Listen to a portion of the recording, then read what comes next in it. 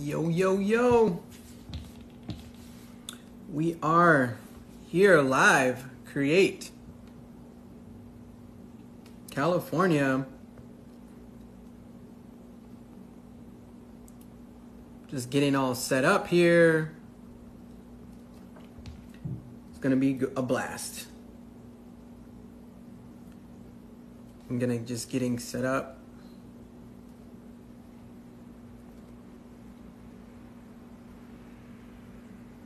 Gonna have a good time here with you all.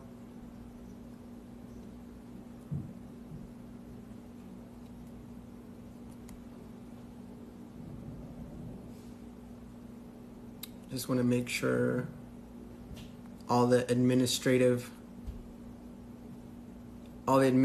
stuff is happening. Okay. Let's see who we got. Oh, we got a guest joining us.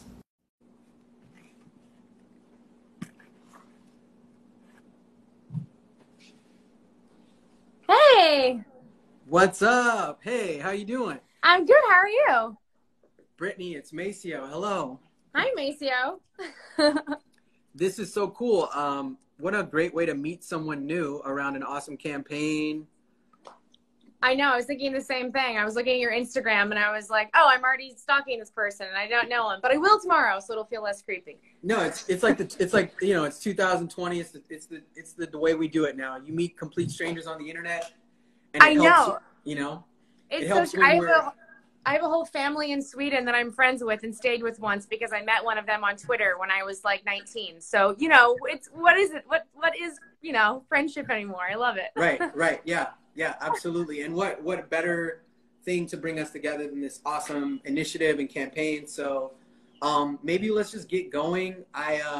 Since we don't know each other, maybe we start with introductions. Yeah. And then we can talk about our stories and how we see ourselves as creative people out in the world.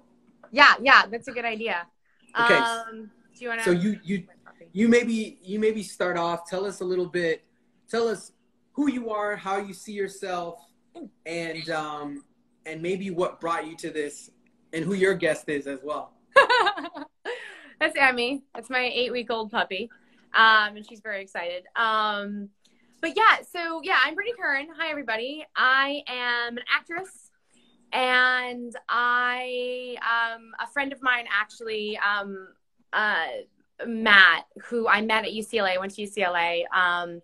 Two things that have always been important to me are academics and the arts, and specifically those things together. And so it was perfect that my friend, one of my closest friends who I met when I was at university at UCLA, is actually the person that told me about this and brought me in. And I was like, oh my God, this is so perfect.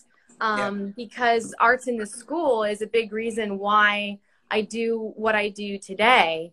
And so, yeah, so anyways, I'm an actress. I've been acting since I was 11 years old. I've done a lot of TV and film. Most recently, I was on this show called The Magicians that was on Sci-Fi for 5 years, and that was a lot of fun. It was a lot of magical fun. And yeah, exactly, tutting and stuff. Very good. Yeah, so I've been acting for a while, and I grew up going to public schools in LA. Well, in LA County, I went to the Burbanks. I was born in Massachusetts, and then I moved to LA when I was 11. And are you from the East Coast? I was born in Massachusetts and also LAUSD. Oh my God, what part of Massachusetts were you born in? Dorchester. Okay, cool. I was born in Weymouth. Yeah. That's awesome. Yay. See? Internet. East to the friends. West. Exactly. So yeah, I moved to LA when I was 11. I went to BUSD. I was in the Burbank School District. Okay. And my favorite memory of school was choir. And the arts were just so important to me. And this came at a perfect time because both of my parents and my brother are all actually teachers in the school district. And my mom and my brother teach PE. And so they are in the arts, and they had just been talking to me about how budgets were being cut. about how their coworkers were losing their jobs, all of these things. And I swear, like a week after, like we had this big conversation over Zoom, my friend Matt hit me up and told me about Create CA. And I told him, I was like, I literally was just worrying about this and just thinking about this. And I was like, yeah, I want to do whatever I can to help and help get the word out there, because arts in schools informed my young life so much. So yeah. What about yourself, Maceo? So me, I like I said, born in Massachusetts, but went to school in LAUSD, public school kid, and I can tell you I was from the earliest age dancing around in my underwear to like music videos. And then when I got to elementary school, I joined the band. I played clarinet, was writing poetry. And, you know, I can remember every band teacher, every art teacher I've ever had, because they were always encouraging me. And now I'm an artist, a performance artist, a curator, and a consultant. So pretty much how I make my living is all around the arts. And I think that when you were talking about your passions, like of academia and arts, I think that like knowledge and creativity are such an important part of what has allowed me to make a living for myself, but also to have like a sense of identity, to know that my voice matters, and to know that you know, I can go out in the world and do things, you know. And it gave me that confidence of self to say, you know what, like this is my perspective. I like blue and green and purple and all the colors, and you know, and I think that's really magical. So for me, when I heard about this initiative, I was like, yo, arts in the schools, you don't get to have, you know, Netflix and Apple and, you know, Disney without people having it, you know, having access to it at such an early age. Museums and so much of the world we occupy, fashion is, you know, created by people who had opportunities at a young age to practice developing those skills before they decided they wanted to go pro. So I'm like, yeah, sign me up. And I think it's cool we get to talk to each other about it. I think the first thought is, you know, for me, when did you like begin to see yourself as an artist, you know, like or as a creative, like when you look in the mirror and decided, you know, this is who I am, or was it always a thing? It was a thing for a really long time. When I was really little, I wanted to be a flight attendant. So there was a short period before I was an artist where I was a flight attendant in my head. And I would practice the seat buckles. I don't know. That was my favorite part. I think that was the main reason why I wanted to be a flight attendant, which, you know, what I realized is the performance part. So they would like, right. Yeah. You're on stage doing the like voice and everything. Yeah, and they put the buckles together and they tighten it, and like I would literally sit at my seat and I would like practice, and now looking back, I just realized, oh, I liked the performance part of being a flight attendant, and also the fact that whenever I was on a plane, I was going to Disney World, so I think I really associated flight attendants with Disney World. And I think that's true for me too, because I wanted to be a scientist, but the reason I wanted to be a scientist is because I wanted to be Bill Nye. I love that.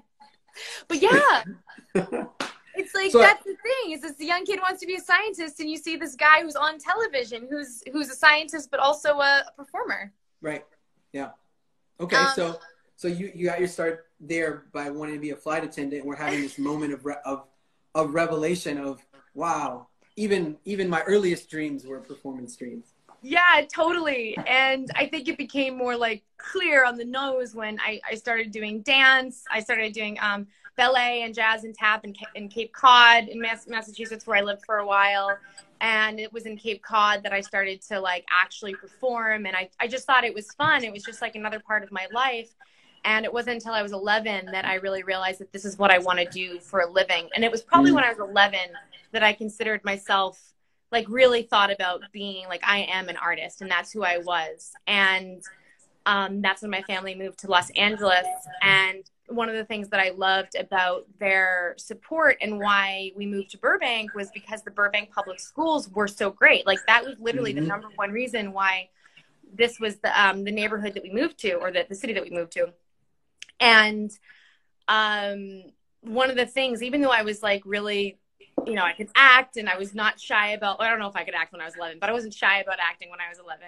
Yeah. I was always scared of singing, and singing was one of my biggest fears. But I loved singing. And so that's why when I went into choir and we would perform, and we performed at Disneyland once, speaking of Disneyland, and my choir teacher, Mrs. DeMoore, was so influential on me.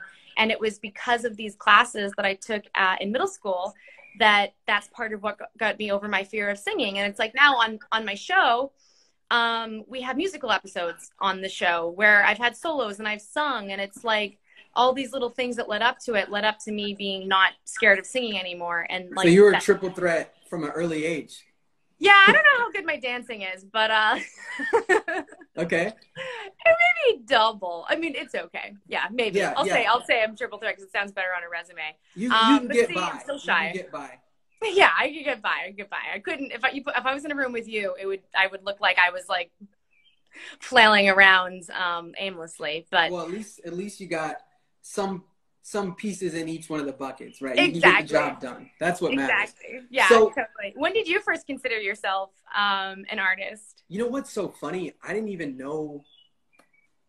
My experience was a little different. I didn't even know you could be an artist for a living until I was applying for colleges. I'm like, you can go to what? You can go to college for art? Like, cool. What? Yeah. And then I thought that it was like you just went to college and would play all day. Right. Because that's what I associated it with. I was like always painting, drawing, dancing, making music. When I was growing up, my dad got me a clarinet because that was the cheapest instrument.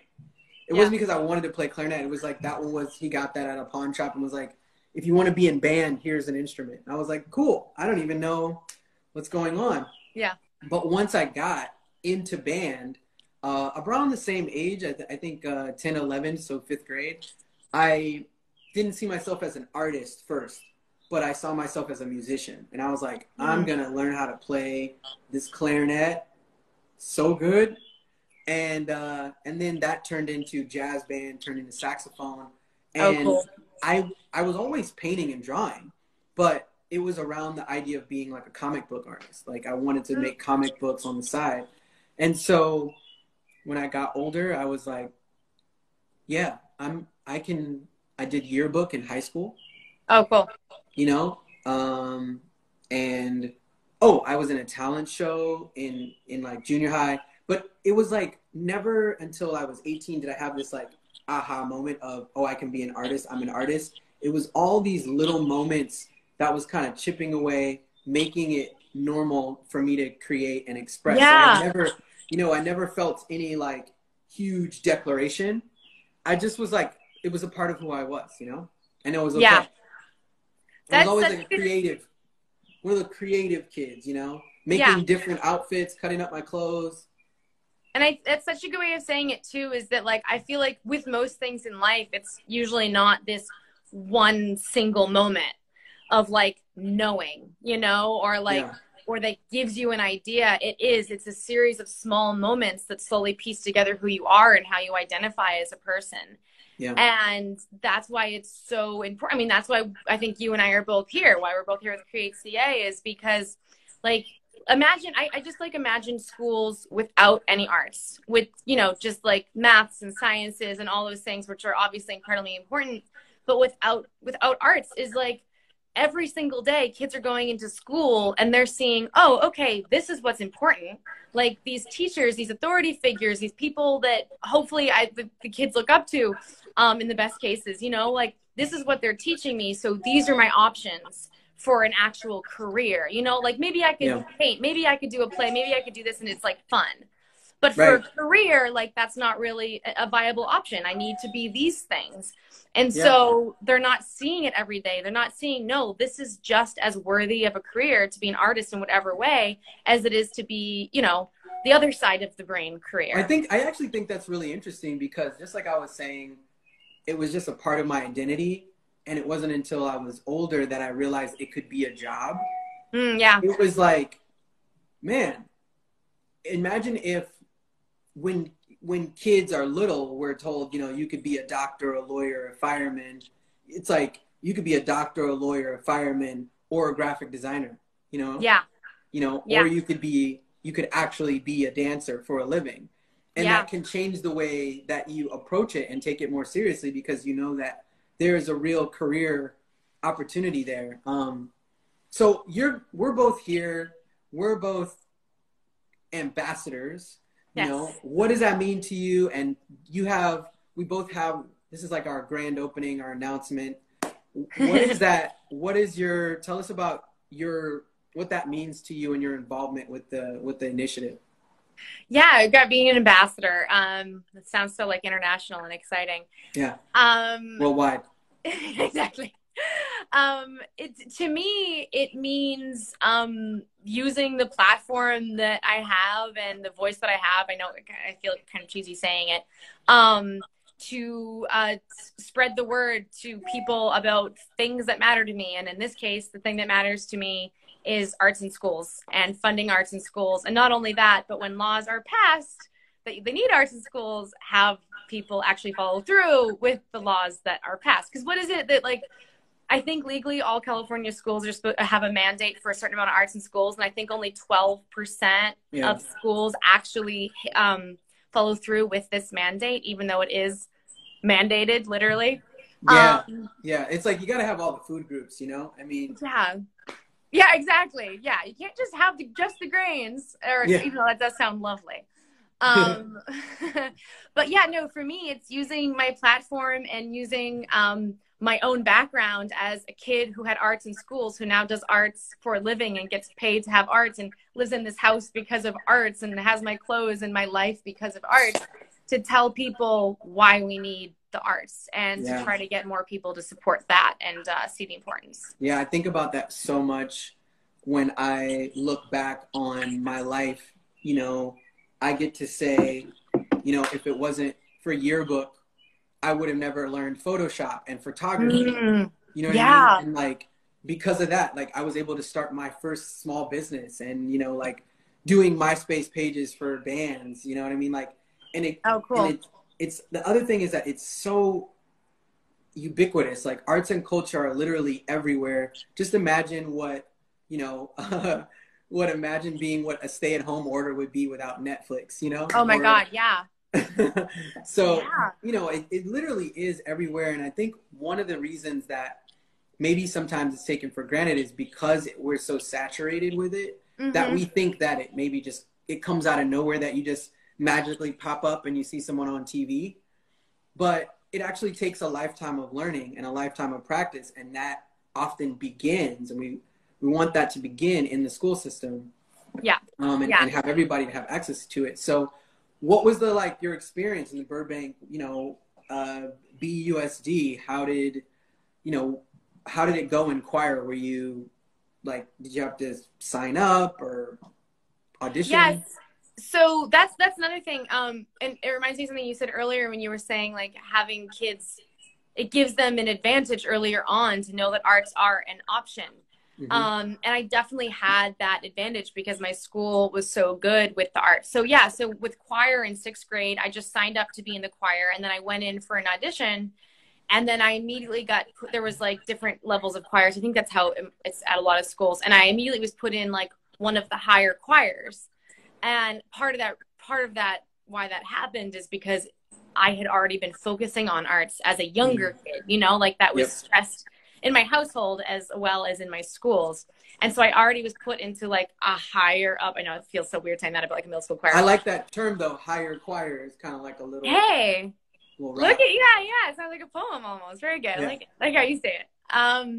And so I auditioned and I got put into a great choir, and we had competitions.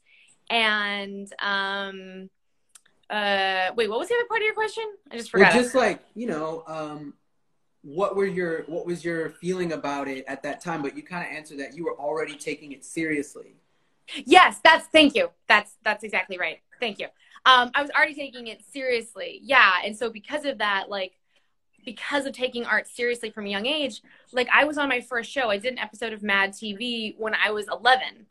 And so I was already a professional when I was 11 years old.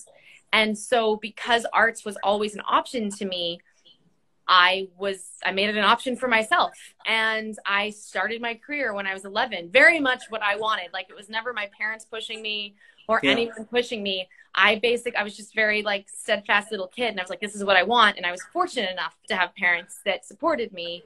But it's because I was told that it was an option again.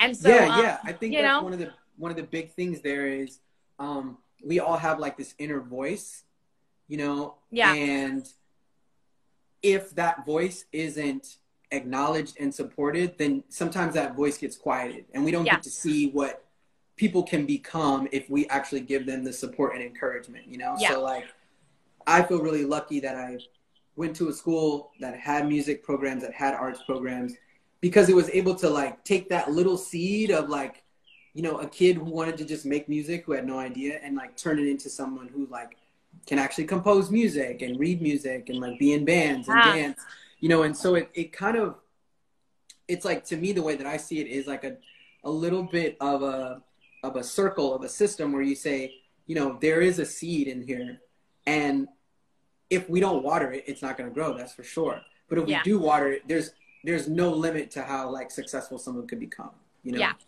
Yeah, exactly. Let me see. I don't know if we're supposed to take questions. Oh, that's a good point. Hi guys. Okay, I'm not. Yeah. That one is about Adobe Photoshop, but does anyone have any? About that. We'll talk about that one. I'm going to use that one for another live about getting a career in the arts, and like different ways that you can be in the arts. But what is your series going to be about? Do you know? Oh gosh. So I'm starting, so some of you know, I'm sure Maceo, we've already kind of talked about it, but we're having like, you know, our own series with Create CA, and we're going to have Instagram lives where we talk to different people. We're just talking to each other right now. It's just a little fun Create CA duo. And next week I'm starting my own series with talking to different professionals in the arts, all different types of arts. Painters, actors, writers, gardeners, like that doesn't matter, because arts, I think too, when people think of arts, they kind of limit their view of what arts means. But it means, I mean, you know, because you're a multi-hyphenate. I do a few different things. Like, you just know, like, it's kind of limitless, which is a beautiful thing. So I'm going to have like, you know, little fireside chats, as they say, with different professionals in the arts, and see what they do in their jobs, what their job is about, how they got there, why arts in schools has mattered to them, and how that's influenced them to be the professionals that they are today. And my first one is next week.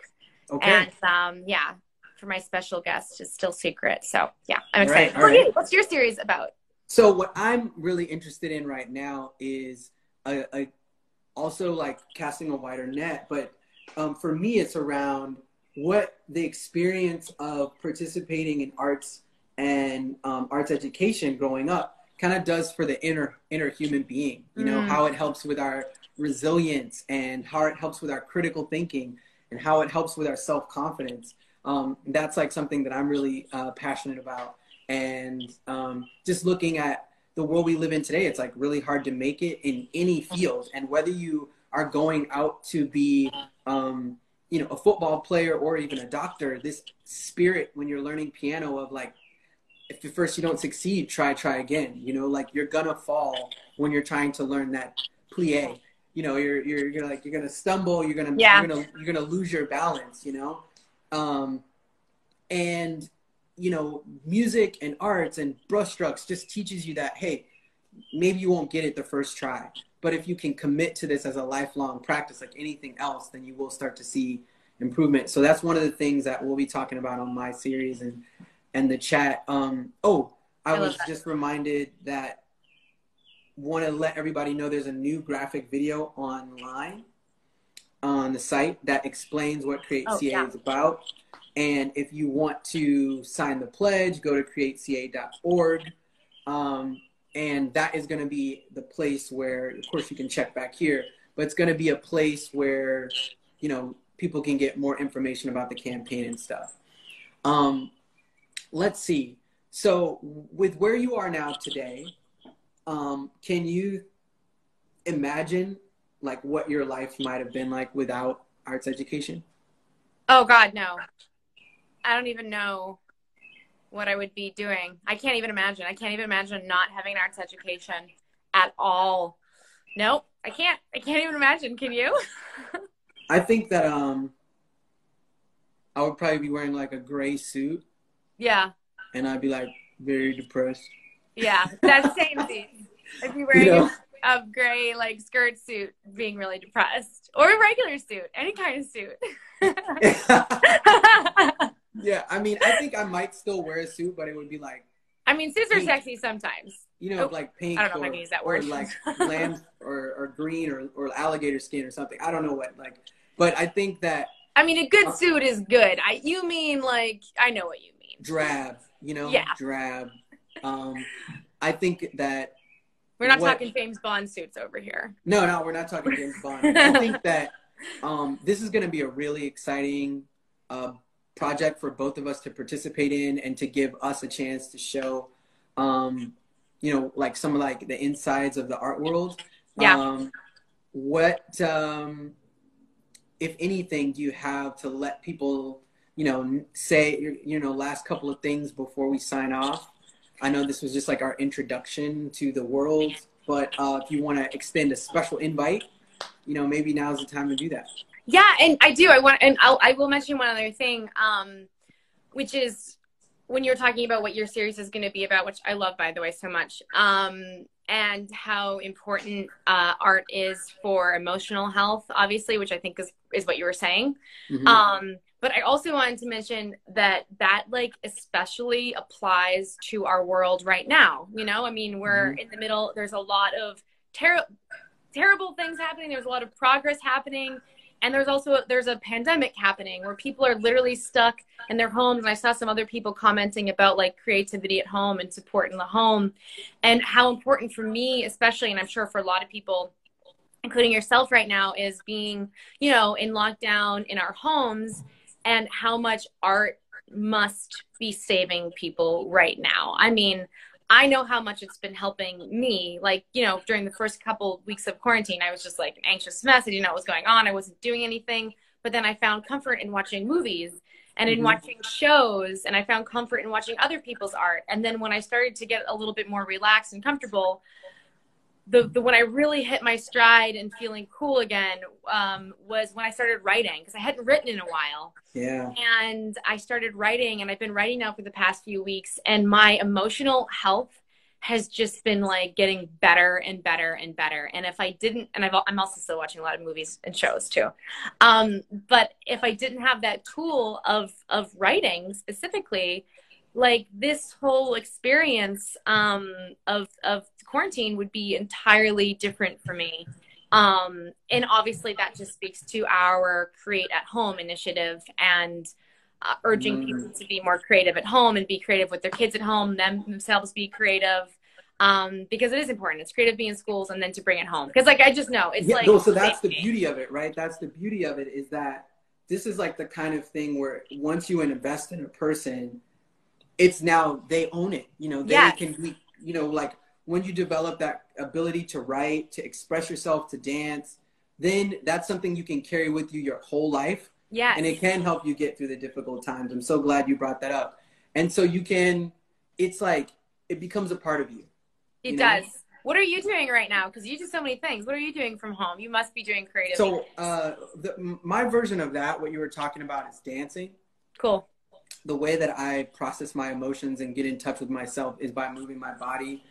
Like when words just can't say enough and when my thoughts are going crazy, you know, it's nice to just like put on some music and move just like in a way that feels good and just reminds me that, you know, I get to be safe and comfortable right here and like with what I have, you know, and it doesn't take much more than that to find a comfortable place, you know. So I love the Create at Home initiative. I think it's really good because you never know what tinkering with an idea can become. It could become, not that it has to become some bigger project, but giving your chance to explore is what really unlocks our imagination. Yep. Yeah. What someone said, I'll just read a comment. Just animated. Hi, Animated7. He said, just wanted to say that a few years back, Sorry, my phone's actually a little broken, so I can't read the part of the right side of my screen. Oh yeah, so can it's you just a read few it? years back, really insecure about art skills, and you have been very encouraging and want to do so much. So thank you. Oh, good. Yeah, thank you for saying that. Matt actually, oh no, I don't have it out right now. Matt made a piece of art without going into detail that I actually have in my room right now. But yeah, no, that's the other thing is like making people know that they can be confident about their art and their skills. And also like skills always start at a certain point. Like, Oh yeah.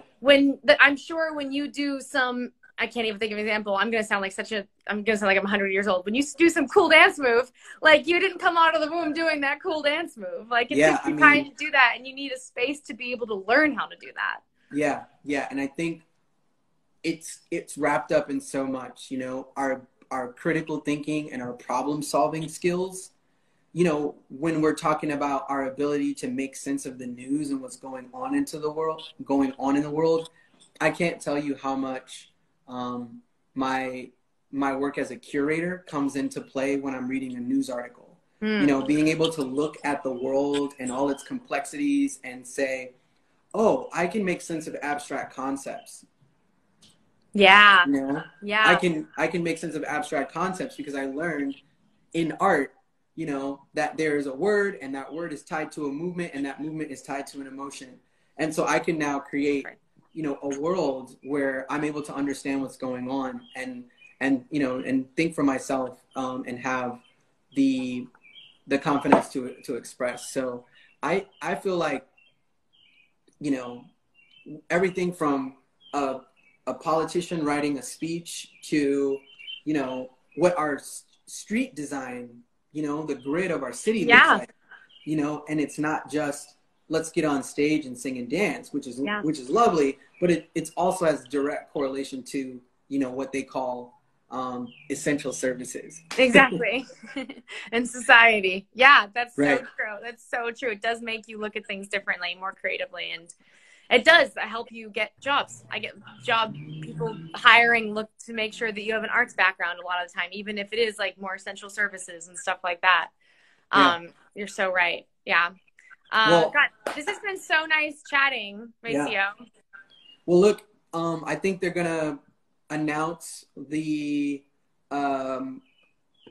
episodes right here on Create CA. So if you're watching, follow this page. Of course, if you're not following Brittany, follow Brittany, and you're welcome to follow me as well. Yeah, also follow Maceo. Yeah, it's harder to do a shout out for yourself than for somebody else. Yeah, I mean. Oh yeah, Maceo, what's your? Because you're coming from the Create CA thing, and I'm coming from mine. Why don't you put your Oh, I see. Your Instagram in the bottom. I actually forgot that I was on. And I was like, I look at your Create CA is above the top of your face over your glasses. So I was like, oh, hey, you should tell people where you are. My name is Create CA. Hi. But yeah, I just put my thing up there. So you can follow me as well. And stay tuned for more Create CA content. I'm Maceo Paisley. Thanks, guys. I'm Brittany. This was fun. All right. We'll talk to you soon and have a good one. Have a good one, guys. Bye. Bye.